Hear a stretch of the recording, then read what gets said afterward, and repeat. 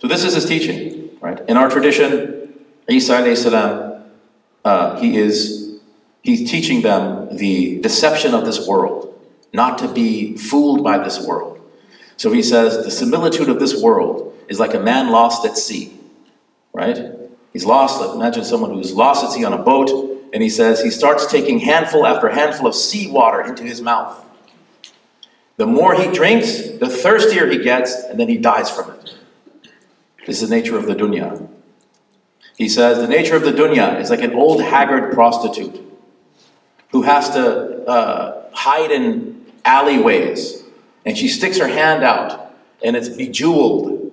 It's got rings and bracelets and so on and so forth, and she waves men into the alleyway. And the men come, and then she slaughters them. Such is the dunya. Isa alayhi salam, and these are hadith in our tradition. He says to his disciples, he says, so the disciples come to him and say, how is it that you can walk on water? And he said, bring me 3 objects. And they said, what? He said, gold, stones, and dirt. And they bring him these 3 objects. And he says, put them here. And then he says to the Hawariyun, the disciples, what do you say about these things? And they said, the gold is better than stones, and stones are better than dirt. He says, they're all the same to me. If you can understand the secret of that, you can walk on water. You can break customary physics. He was walking with his Hawariyun. And he was, like the Prophet ﷺ, he would actually walk behind the Sahaba. He said, leave my back for the Malaika.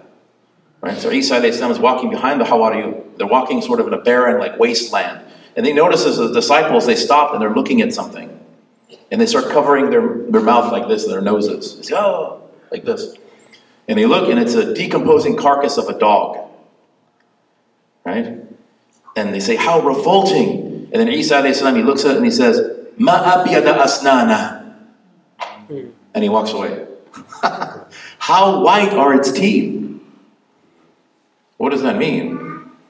It means that Isa alayhi salam, he saw the beauty. He managed to find something beautiful, even in this very, very ugly, nasty, rotting thing. Like in our tradition, we don't have this idea of him attacking the Pharisees and things like that. Right? Probably something like that inevitably happened, because he would engage in debates, no doubt. But in our tradition, we have the Pharisees walking by him, and they start saying something about him. They start saying something about his mother, Maryam alayhi salam. And then Isa alayhi salam, he looks at them and he just says, Wa alaykum as-salam, wa alaykum as-salam. And the Hawariyun, they say, why didn't you defend yourself? And he said, a vessel only overflows its contents. Right? It's like, I don't even, because they were insulting him. You can imagine what they were saying. So that's not a civil debate. If I want to debate, we'll debate, but they're insulting me. And I don't have that in me. I can't even do that. Right? So this is the essence of his teaching. And unfortunately, the essence of his teaching is completely corrupted. For the most part, I shouldn't say completely.